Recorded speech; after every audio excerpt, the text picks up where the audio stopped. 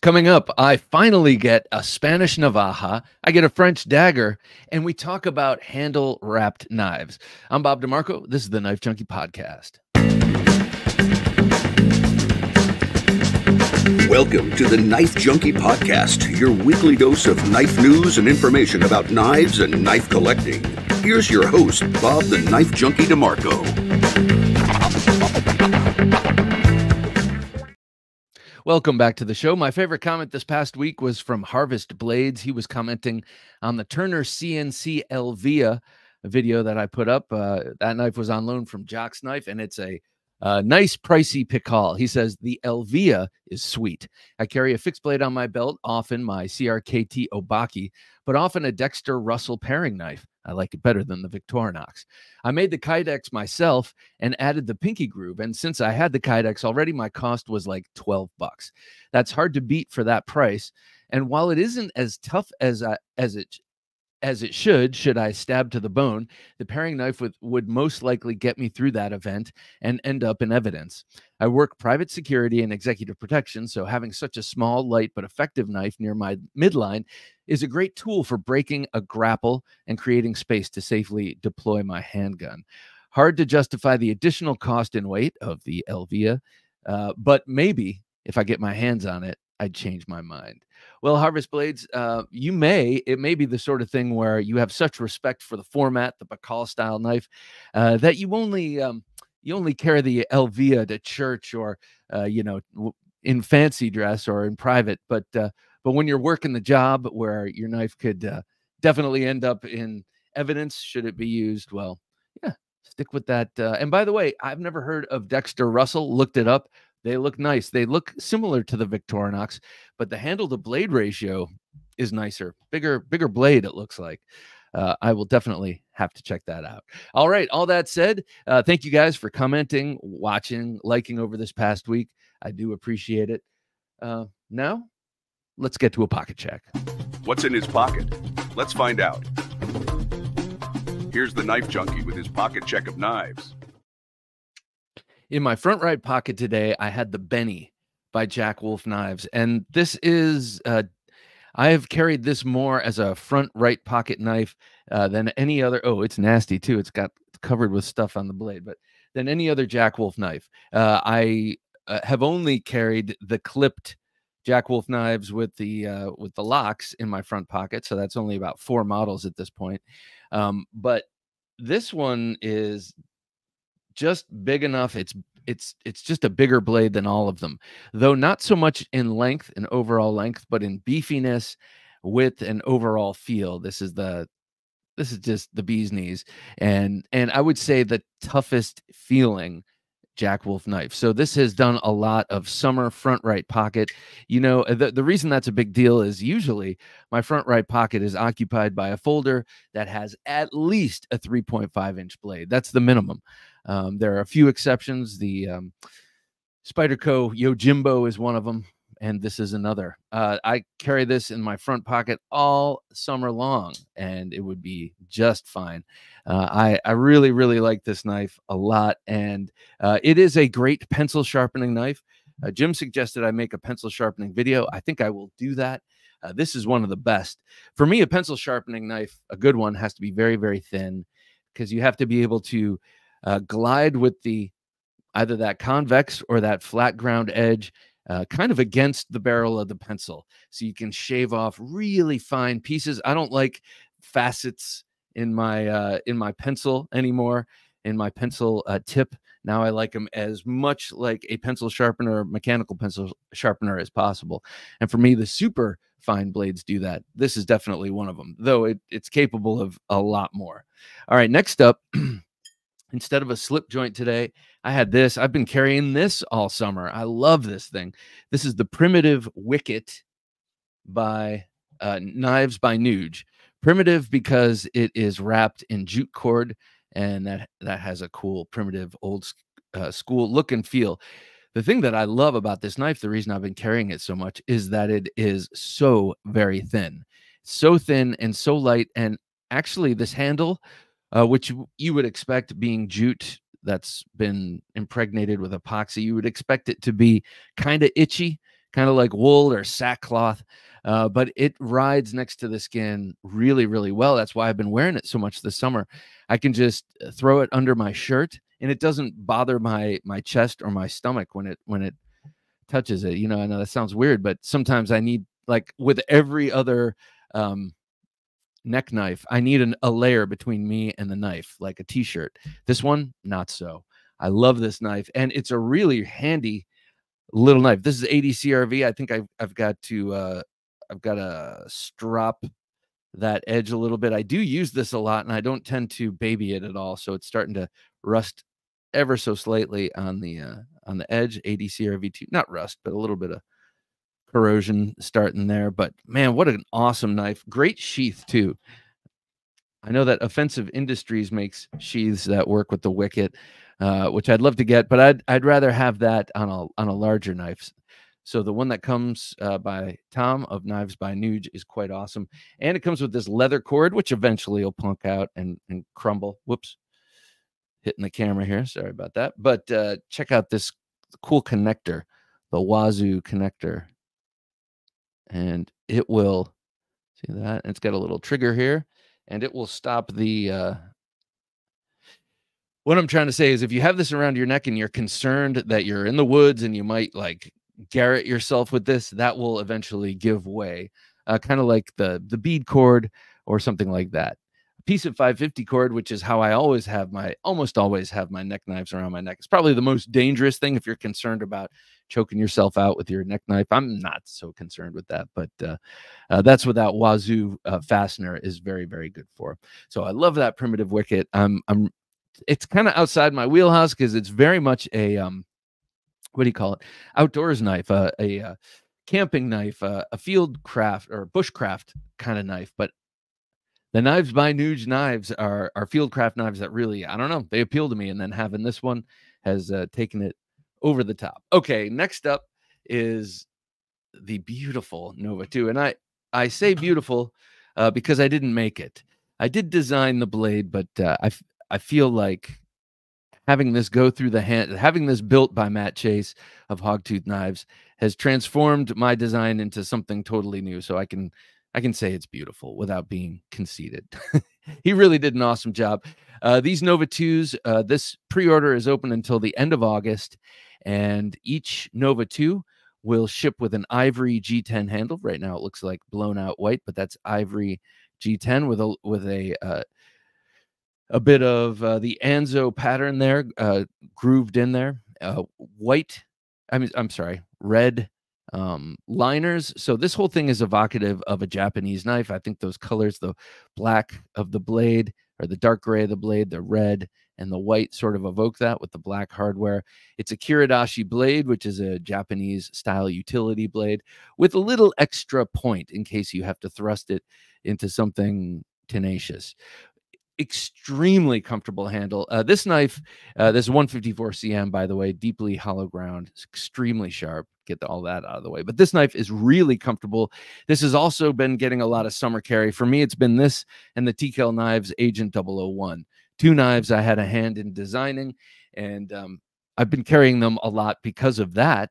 But also this one in particular is very kind to the love handles, which I'm sad to say I have not ridded myself of yet. But this short, curved, very softly contoured handle not only fits all size hands so far, like even big mitts, really well, but it also is gentle on the extra fat around your waist. Okay, last up on me for emotional support, I had this, and this knife never fails to bring emotional support of the self-defense kind, I guess I'd say. This is the absolutely beautiful tier 1, the DC Blades Shielden tie large scythe.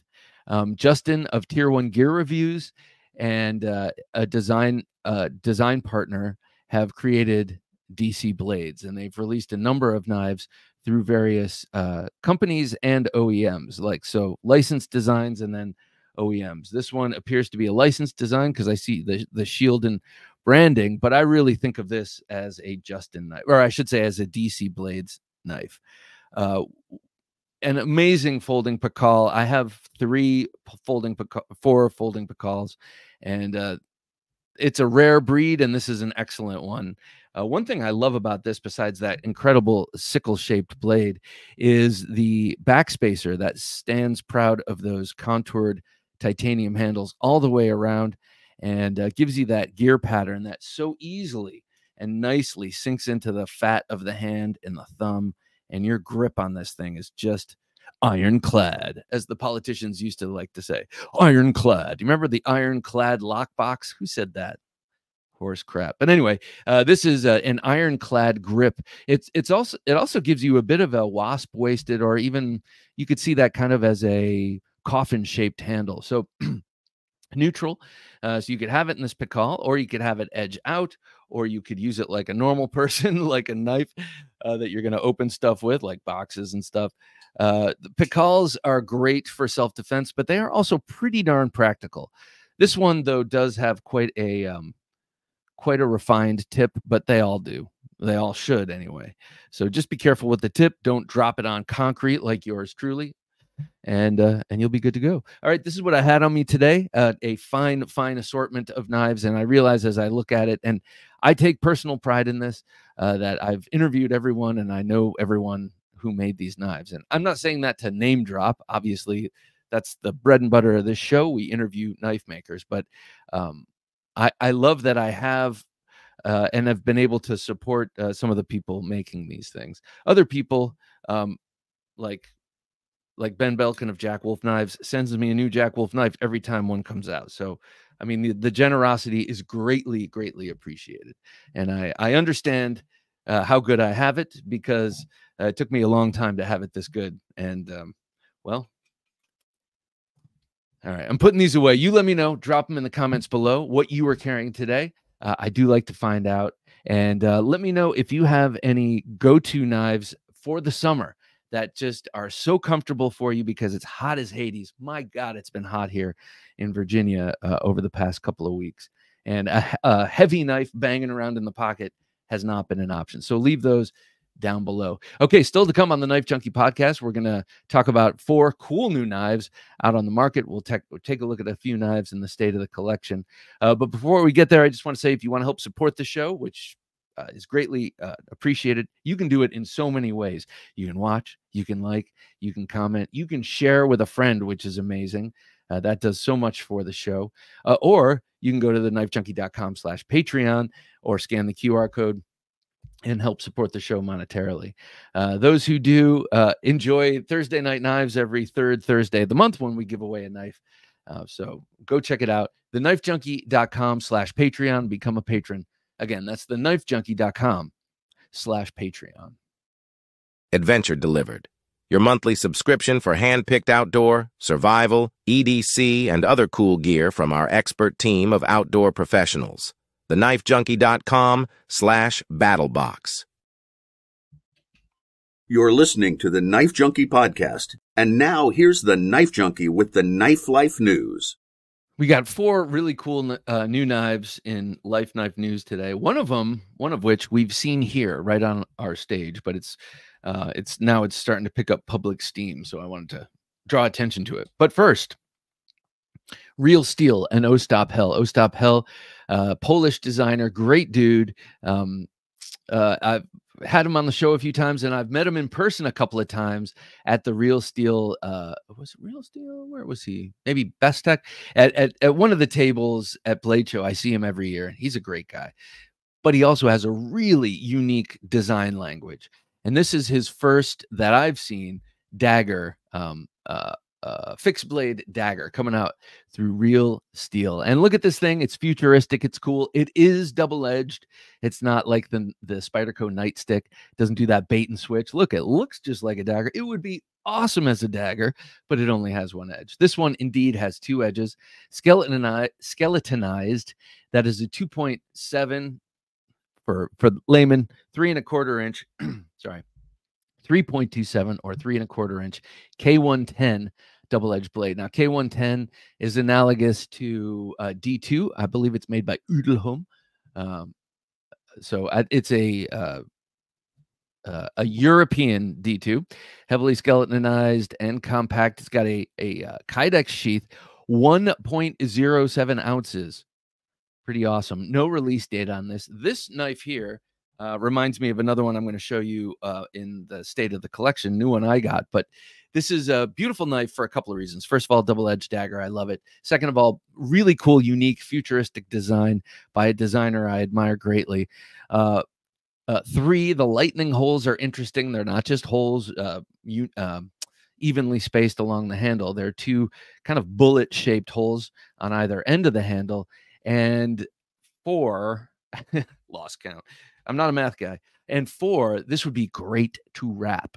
If you're interested in wrapping things in jute or doing a sukamaki wrap or any of that, this would be a sweet knife to do that on. So big fan of this so far anyway. No release date yet. Real steel. Real steel. They have some cool stuff. All right, next up, Artisan Cutlery.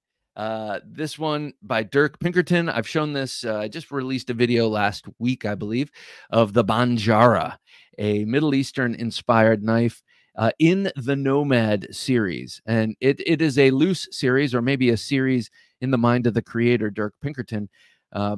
Over 10 years ago, I'd say, or maybe about 10 years ago, he released or designed a knife for Kaiser called the Nomad. It was a very successful upswept Persian style blade.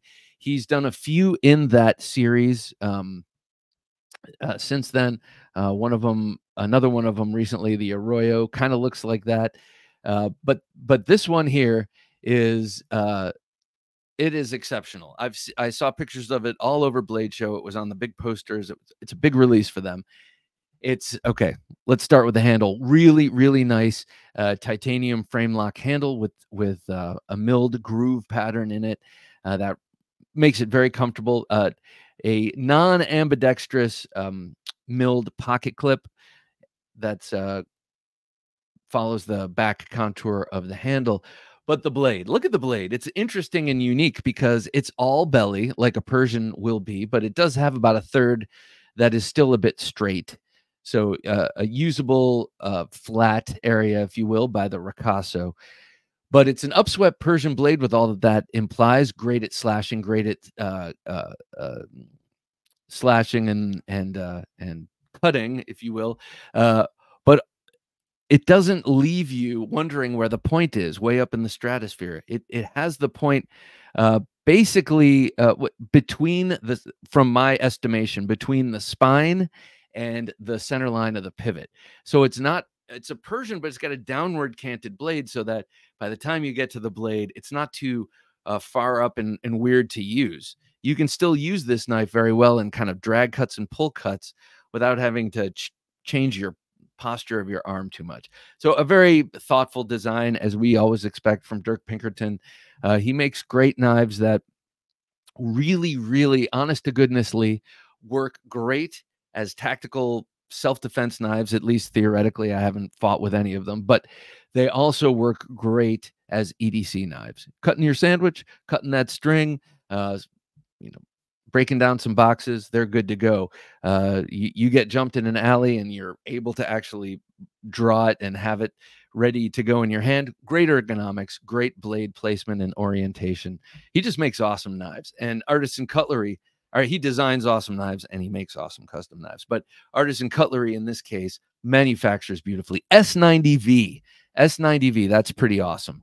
4.55 ounces. It's available now. I'm a huge fan of this knife, and I actually have one on loan from Dirk. It's a prototype, so it's totally unmarked. It's sweet, but I got to send it back to him, and I'm doing that tomorrow. So highly recommend that. Banjaara. All right, next up from Spyderco, a sprint run. And usually I don't pay much attention because I'm not a steel nerd.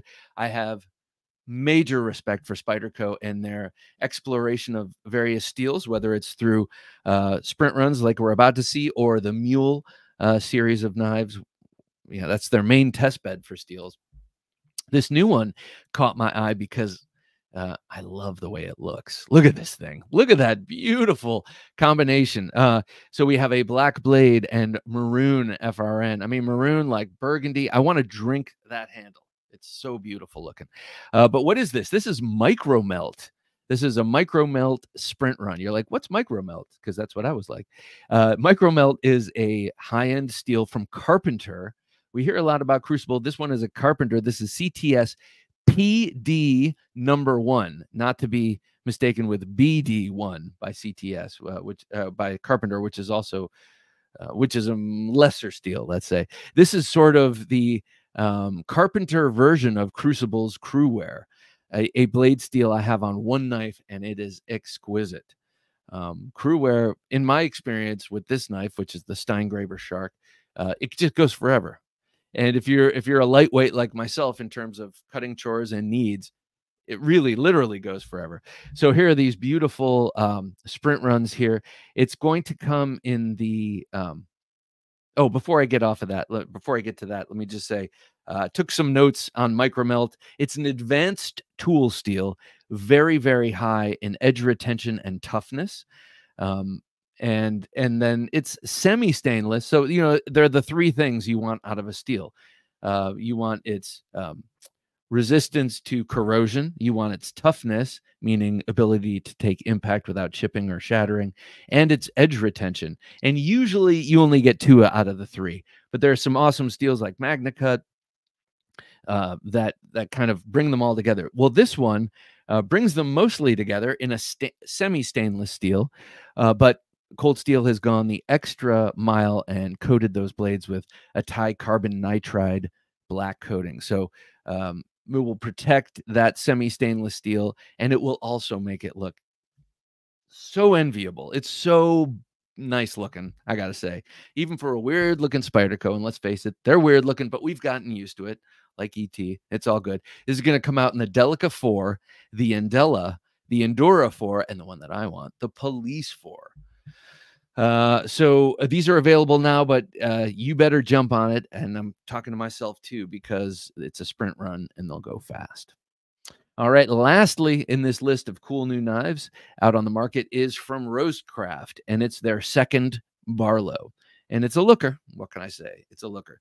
It's a clip point D2 2.9-inch Barlow. D2 is their go-to steel over there at RoseCraft, and they do it up. They do it to the nines. You watch Scab, Choirboy's Cutlery. He's on his second D2 RoseCraft knife, where he's using it every day in hard industrial applications, cutting sandblasting hoses and all sorts of crazy stuff. And these knives just hold out.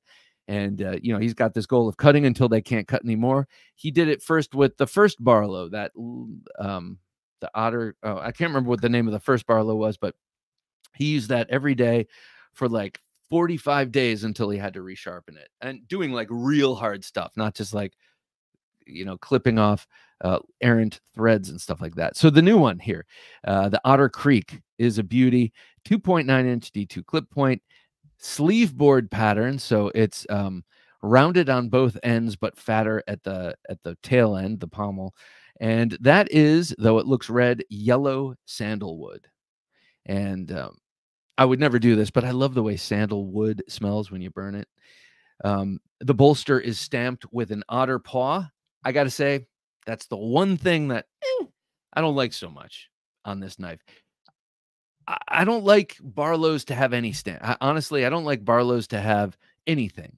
I know the other RoseCraft Barlow has the RC, their logo. It looks nice. I think it's better, but I don't like Barlows to have anything stamped on the bolster or anything inlaid on the handle.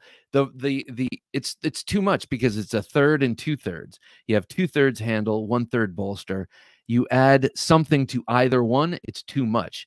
If you add a shorter bolster, way more handle, and you add a badge to the handle, it looks fine. But with these visual ratios, Barlows with any sort of marking on the handle itself, it doesn't work for me. But still an awesome knife. I'm sure this will be super cool. And what I'm saying here is all very, very personal taste stuff.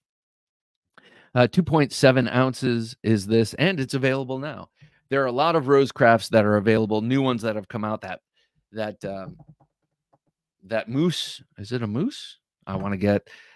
They just have a lot of cool knives that have come out recently. 3 of them modern, and 4 of them old school slip joints. So definitely Go check them out. All right. Coming up, we're going to get to the state of the collection. I'm going to show you 2 really cool knives that I just got. But before we get there, be sure to like, comment, subscribe. Just hit the like button. That's the thumbs up. Even if you're kind of on the fence, you're like, he talks too much and I just wish he'd get to the knives. Just still give me the thumbs up. I'll get the point and I'll move on. All right. Coming up, the state of the collection. The Shockwave Tactical Torch is your ultimate self-defense companion, featuring a powerful LED bulb that lasts 100,000 hours, a super sharp, crenulated bezel, and a built-in stun gun delivering 4.5 million volts. Don't settle for ordinary. Choose the Shockwave Tactical Torch. TheKnifeJunkie.com/Shockwave. And now that we're caught up with Knife Life news, let's hear more of the Knife Junkie podcast. First up in the state of the collection this week is a knife that I feel like I should have had years ago. But this is a legit Spanish navaja. And I say legit because it's from Spain. It's made by Joker. And it's the traditional construction. It does not have a ratchet lock. It has a... so now I need to do more research. I'm not sure if this is what the modern navajas have lockwise normally, or I remember reading about these knives many times where the tangs here had a ratchet and it would click. But look at this beautiful knife. My God. So, you know, I'm a huge fan of the navaja. It's one of my favorite historical blades. And in terms of historical folders, it is my very, very favorite. It was on a whim. I was getting a whole bunch of stuff for the household on Amazon. And I thought, Amazon's got everything these days. Let me see if they have a navaja.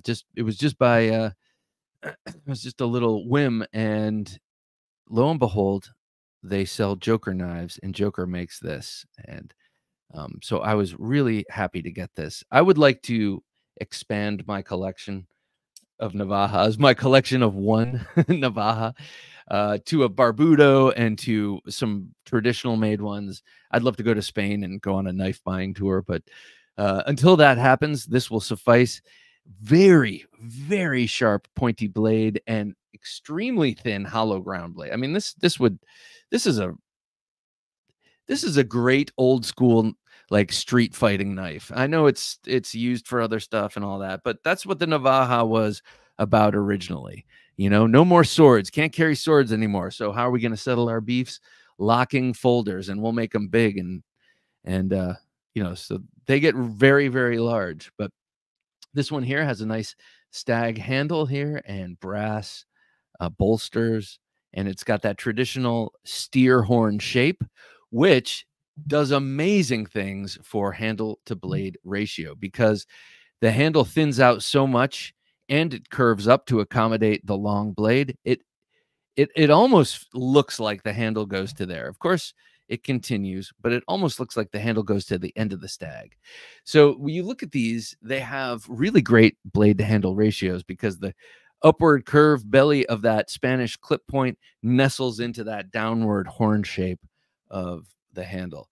All right, I'm going to show this to you with 2 of my absolute favorite modern navajas. You know I'm going to do this one. This is the Espada Large. And this has more of an American style clip point blade, if you ask me. Spanish style clip point blades, to me, have long, dramatic, curved clips here, and or long straight clips. This one just looks like a Bowie, and I'm totally fine with that. It's no biggie. A second one here is the Dirk Pinkerton designed asymmetrical made night horse. So here you see that's the kind of clip I'm talking about, long with the shelf up here. You kind of get the same thing out of this knife. But so one of my favorite inspirational knives, you know, inspiring modern classics like the Night Horse and the Espada, and hearkening back to a day when a man's honor was defended with his blade. And of course, I'm glad I don't have to do that these days. But every once in a while, and this only comes when I'm driving the car. You know, I drive in a heavily trafficked area. If you live in Atlanta, you have me beat. But if not, you know, I live in the worst place to drive. And my honor is besmirched on a daily basis.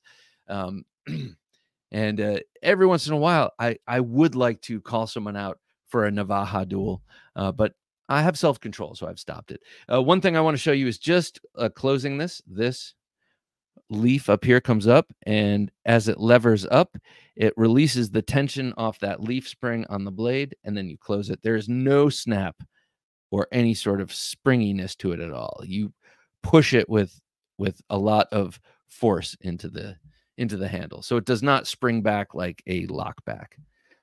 Very, very psyched about this purchase. The second purchase here, this came on in the same order. Look at me, I'm such a good guy getting all this stuff for the house. Let me buy myself 2 knives. But this was pretty damn inexpensive, and I want this to be in the category that we're going to be talking about, handle wrapped knives. But as it just arrived and I attempted a couple of different wraps, I got to figure out what I'm going to do with this one. But this is a Fred Perrin Dague, Le Dague. And Fred Perrin is a French master of the blade. He was a commando, French commando, and did a lot of that kind of work in his earlier days.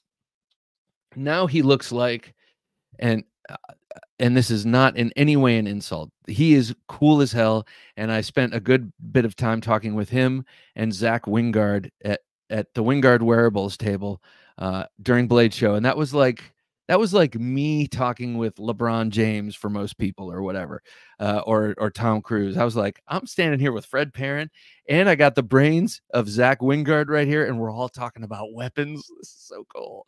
But anyway, Fred Perrin designs a lot of small, and he hand makes, but designs a lot of small covert blades. He is a big fan of the spike because it leaves no mess. It leaves less mess than a blade. He loves spikes for tactical use. He loves small blades. And this one I couldn't resist because it's a coffin-shaped dagger. And the way it's set up, either way you go, you have no guard. So either way you go with these pinchable choils here, you've got an extremely sharp 440C edge here. This is 440C made by Max Knives in France. So he is French and he has them made in France. I have a neck knife by him that's also super cool. This one, I have to admit, with the sort of sharp facets here on the top of the blade, top of the handle, it's a little uncomfortable. Not deal breaking uncomfortable, but I think I want to wrap this in jute. I do love the wrapped handles. So why don't we get to that? So right here, the Fred Perrin Le Dague. I'm not sure how you pronounce it. Le Dague, something like that. But it looks cool. I like the combination of letters, and I love the way this knife looks. And no doubt, in a pinch, it'd save your bacon. It's a 3.75-inch blade. Very nice Kydex sheath. All right, let's get to the main topic at hand, and this is wrapped knives and implements of chaos, mostly knives. I've really used to despise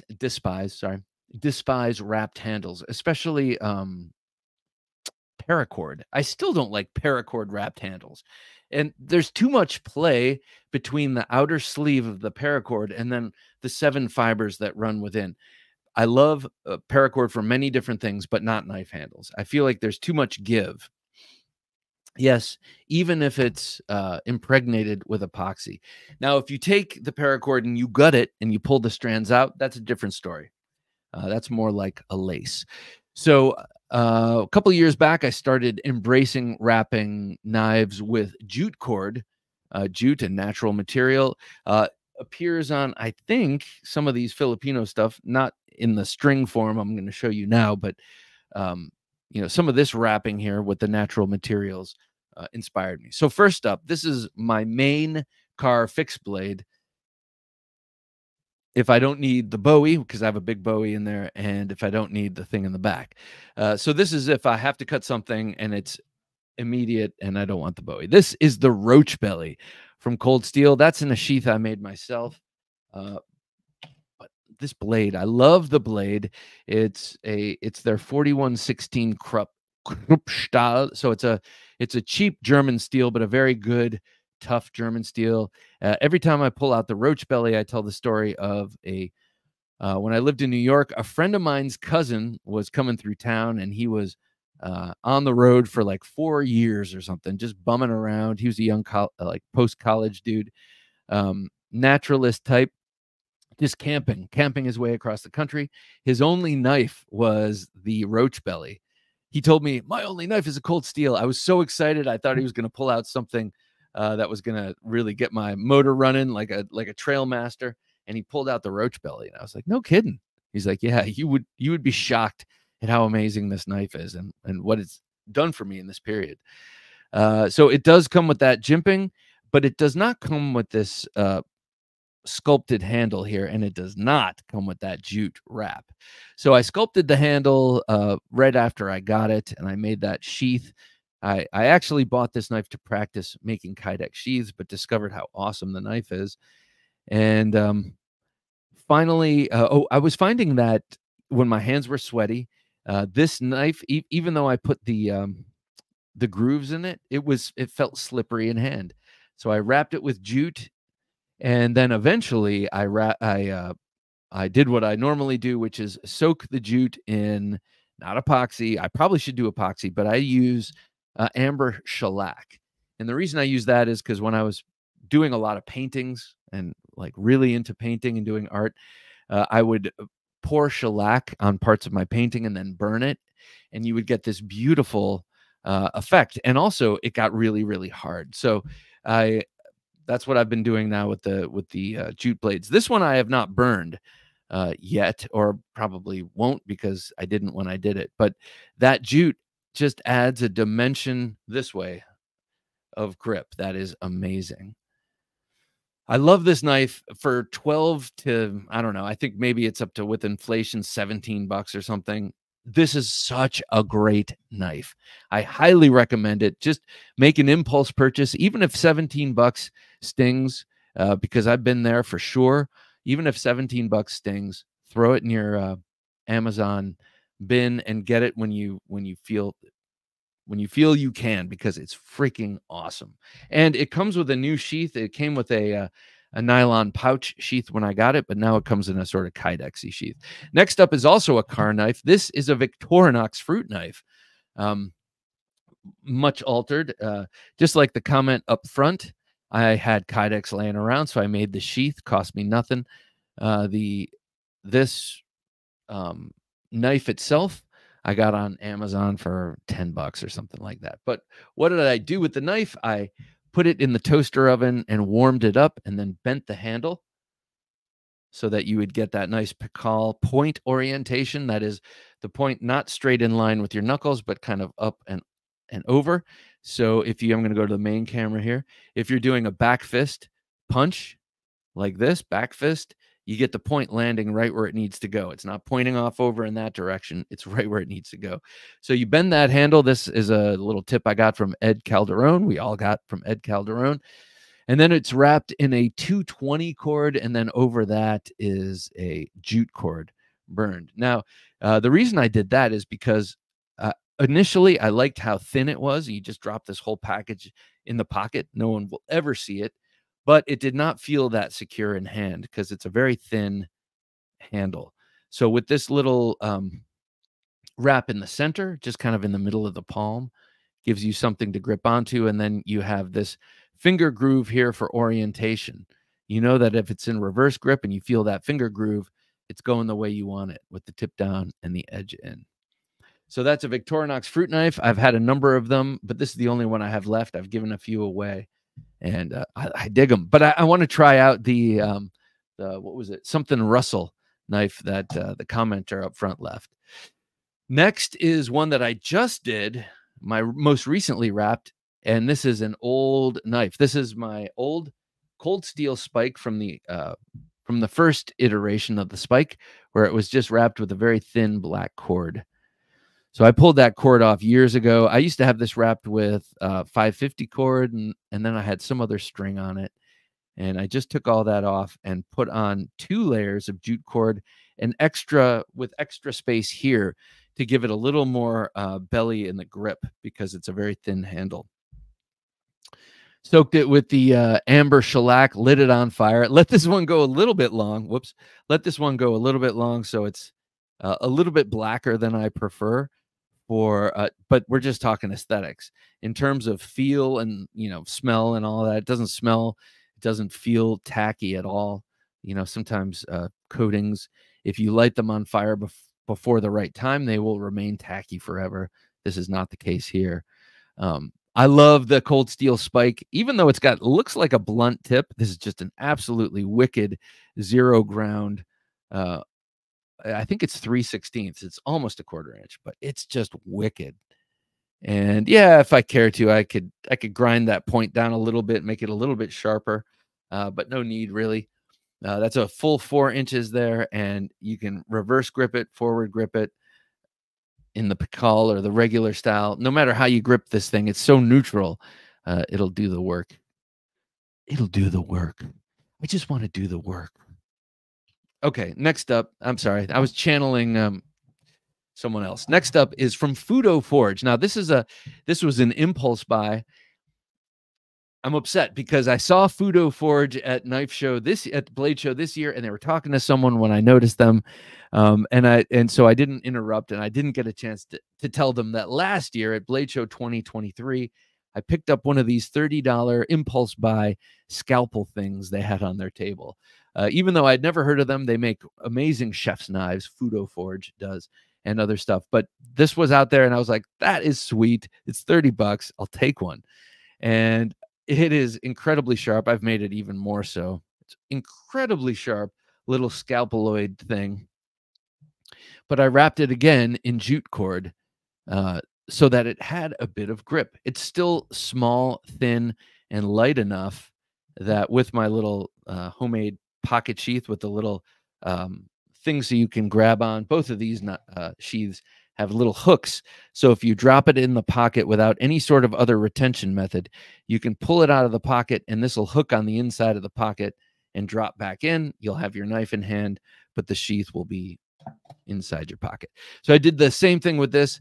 This is an outstanding little knife for all sorts of stuff. I've carried this in the pocket thinking, oh, this is how I could, like the commenter up front, I could create space with this little thing if I get in a grappling situation. And I'm like, yeah, Bob, you're not getting in grappling situations unless it's that time of the quarter you're going to a martial arts class. I don't do it, you know, but it's great for utility. It's in the pocket. It's easy to get.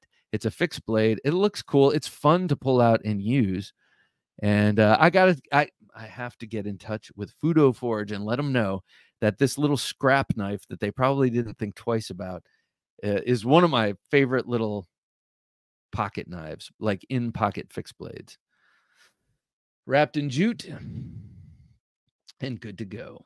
Let's see, put this back. So this list is half jute cord, half tsukamaki, or Japanese wrap. There are other names for it, and I can never remember the other names, but tsukamaki is fun to say, and it looks cool on paper, so that's what I use.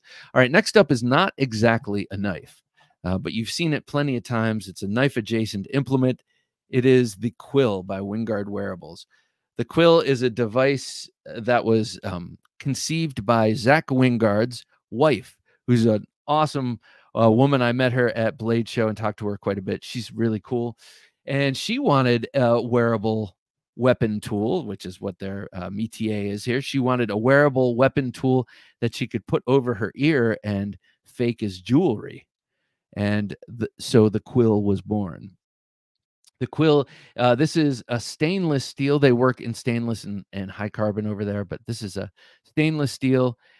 You have a pyramidal point on this end, and then on this end, you have a flat spade-like slotted screwdriver type point. It does not come wrapped. It comes like this. It comes in a large and a smaller and a thinner size. But really, this is like a multi-tool. It's a multi-tool spike. I like it mostly as a weapon because you can put it in various grips and go to town. This is my favorite grip right here because you can use your hammer fist, but also if you use a regular punch, that's pretty nasty too.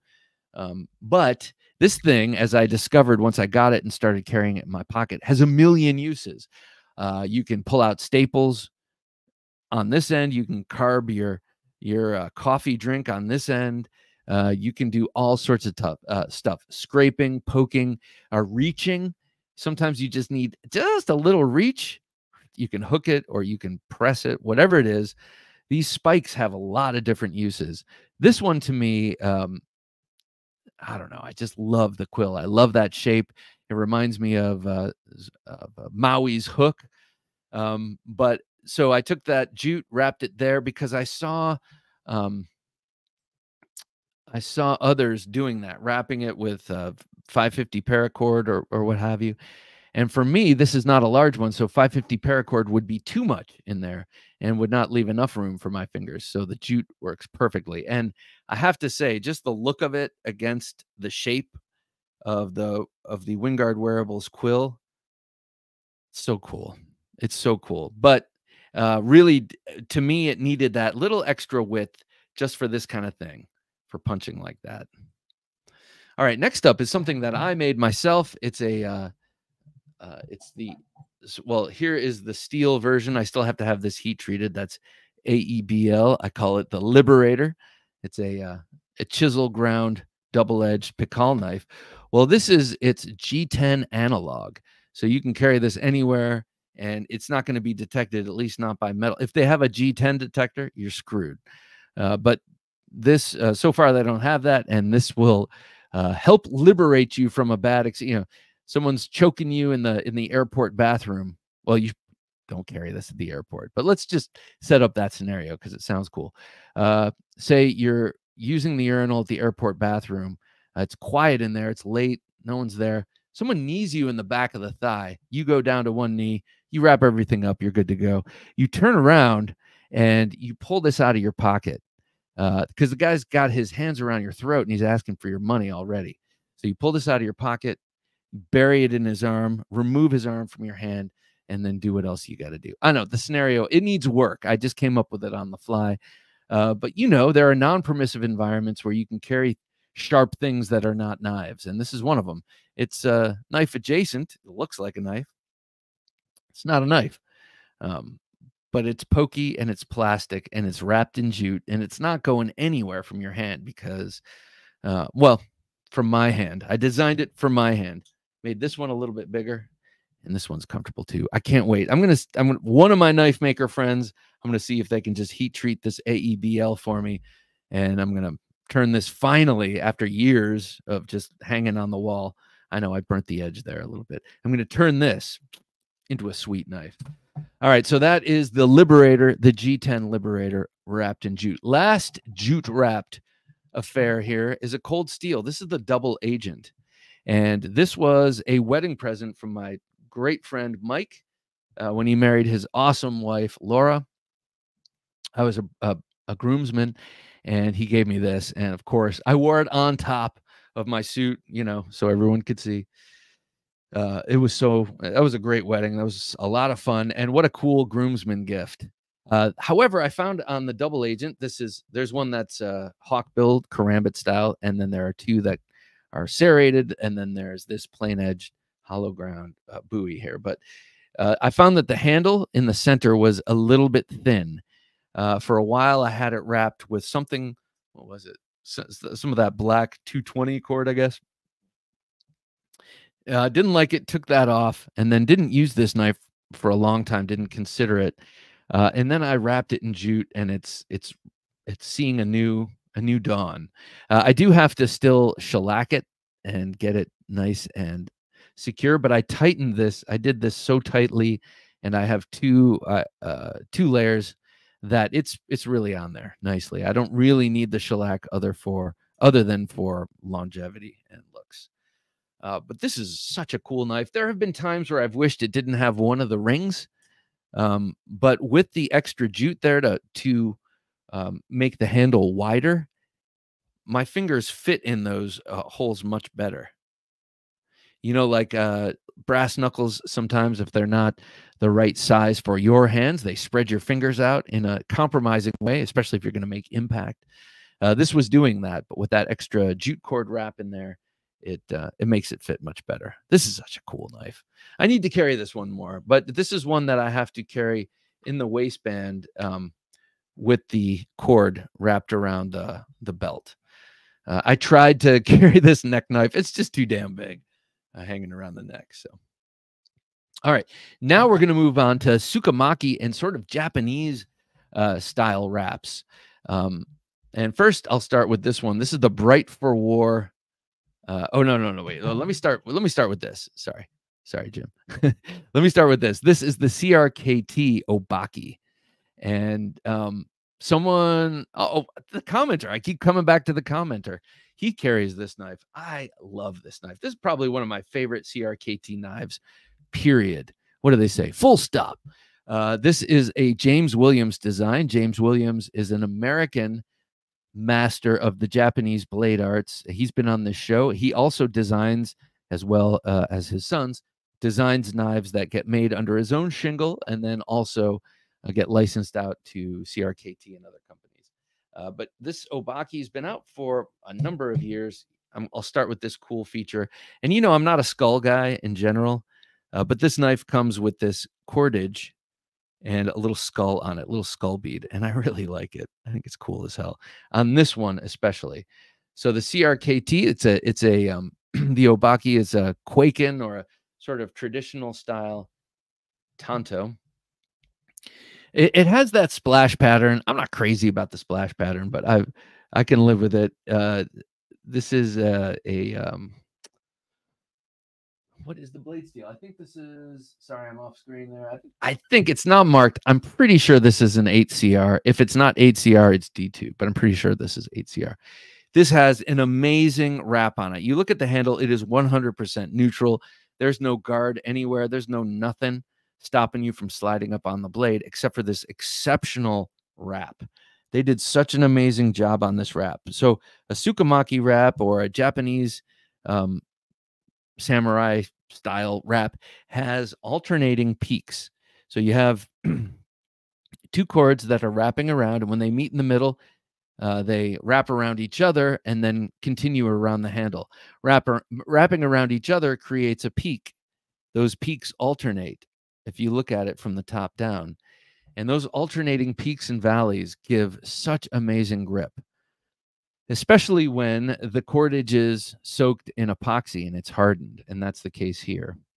So that epoxy does not move at all. I think that's synthetic ray skin underneath.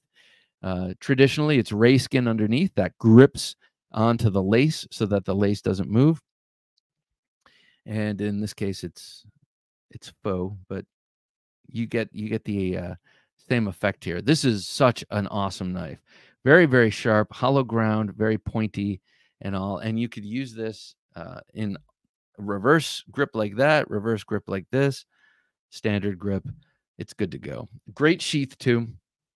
Small and discreet enough, but good lashing points here if you wanted to put any one of the famous clips on there, the DCC or the Ulti clip, what have you. It's good to go. All right, next up, this one is a custom, and I'm gonna come right out and say it. There are some things about the wrap on this I would change. So this is a BGM custom knife, and man, he's amazing.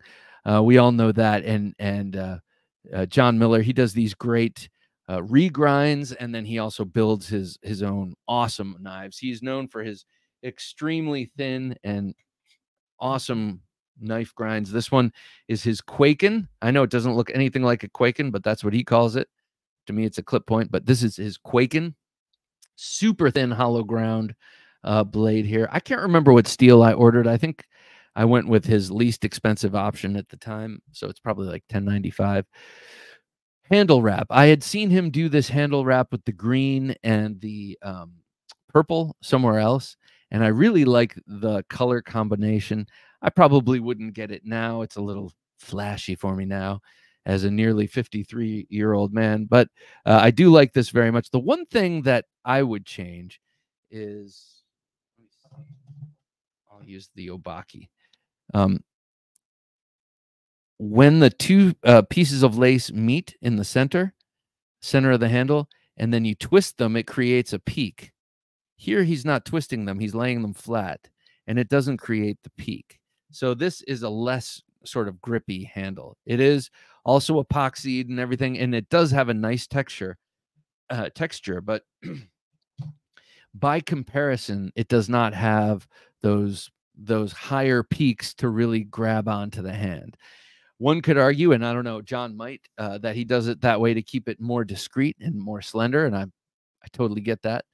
And it does not take away from this knife. I do not, I have never had a problem with this knife because it doesn't have those peaks. I guess I would say that that's another taste issue, personal taste issue.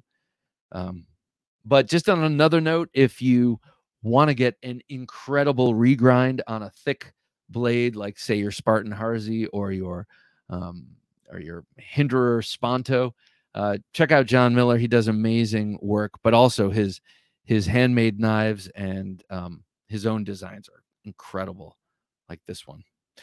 All right, next up is the Bright for War Quaken. Bright for War is Josh Mason.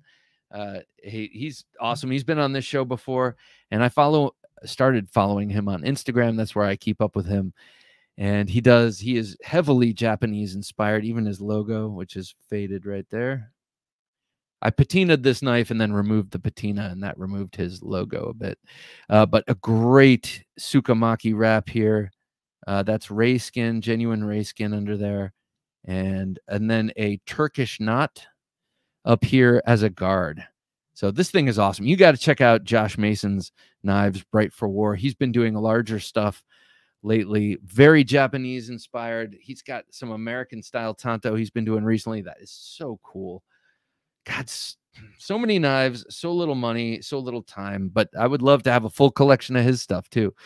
This works great as a neck knife. It does have a big footprint, that sheath, but the sheath is excellent. And the overall package is nice and light. Rests next to a t-shirt, not necessarily next to the skin. Great. Now, you can see those peaks and valleys very well on this one here. So your hand just sinks right in. Your fingers find their spot, and you are good to go. Beautiful blade shape. This is 1095 blade steel. And yeah, Josh Mason, he is awesome. And, oh, the sheath.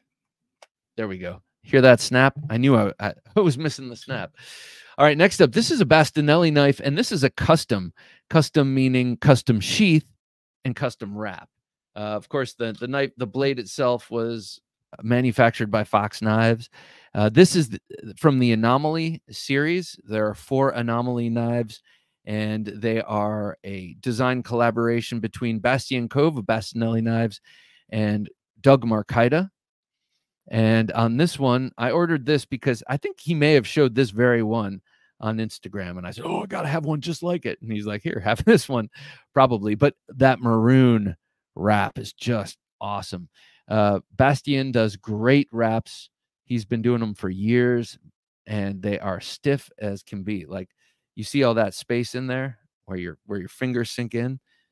Well, that epoxy has this as stiff as the metal it's on. So a great ringed Pikal style knife. Big fan of that maroon wrap. The custom sheath is pretty cool. This is not the best knife to wear, I gotta say. It does not carry the way I like it too much, but I still love the knife itself.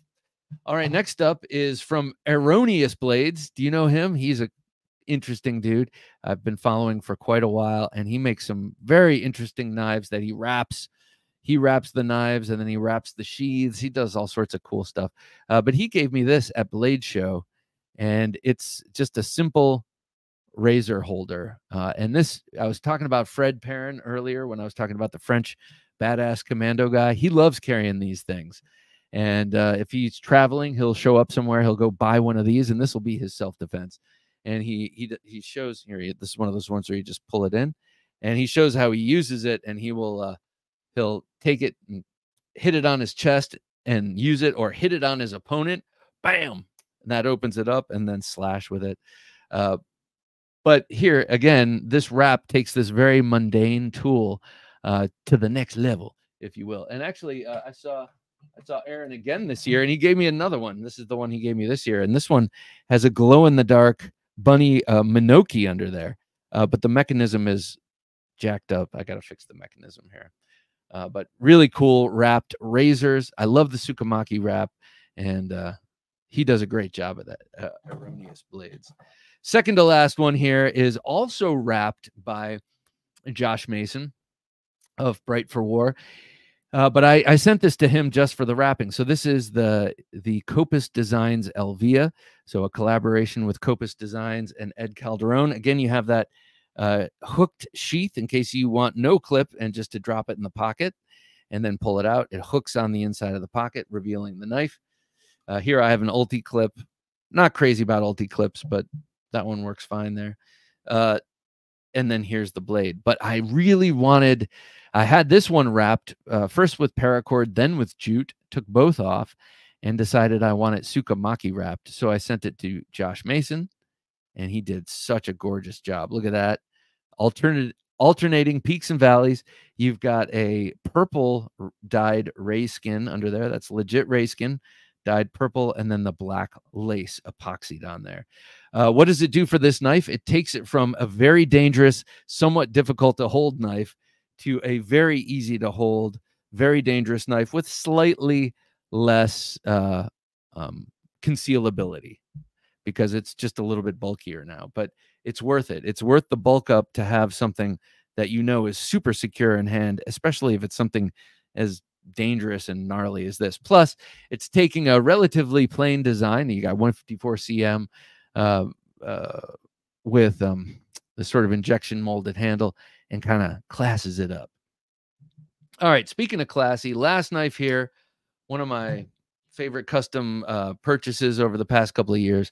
Here is the AB Knives or Aaron Bieber Knives 302 with his amazing wrap. He does awesome wrap. His handle work is amazing in general. He puts bone on some of his little fixed blade knives. I love it. But this is a full-on, beautifully done Tsukamaki wrap. Both sides, peaks and valleys. You've got the white ray skin underneath.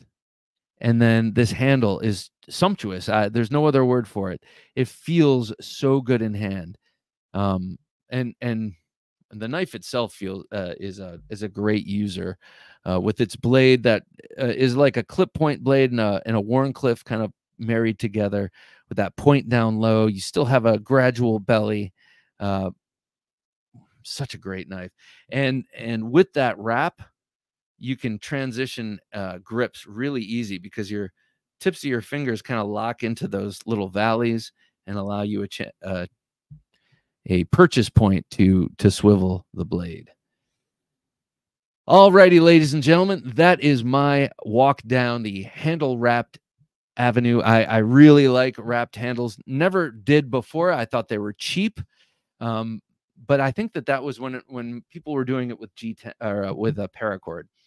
Still not a fan of paracord wrap, but give me jute any day or that Japanese Tsukamaki and I'll love it. And I wonder if it's because the jute to me has a primitive look, reminds me, is evocative of some of these kind of Filipino, ancient Filipino swords I like, or not ancient, but old. And then the others are the old Japanese style. You know, things go out of fashion, but that's because it's fashion. They don't go out of style because they don't work anymore. All right, be sure to join us tomorrow night for Thursday Night Knives, where I believe we're going to be doing a random giveaway, and then join us for Sunday for another great conversation with a knife maker, manufacturer, reviewer, or operator. I'm Bob DeMarco saying for Jim, working his magic behind the switcher, thank you for joining us here on the Knife Junkie podcast, and whatever you do, don't take dull for an answer. Thanks for listening to the Knife Junkie podcast. If you enjoyed the show, please rate and review at reviewthepodcast.com. For show notes for today's episode, additional resources, and to listen to past episodes, visit our website, TheKnifeJunkie.com. You can also watch our latest videos on YouTube at TheKnifeJunkie.com/YouTube. Check out some great knife photos on TheKnifeJunkie.com/Instagram, and join our Facebook group at TheKnifeJunkie.com/Facebook. And if you have a question or comment, email them to bob@TheKnifeJunkie.com or call our 24/7 listener line at 724-466-4487, and you may hear hear your comment or question answered on an upcoming episode of the Knife Junkie podcast.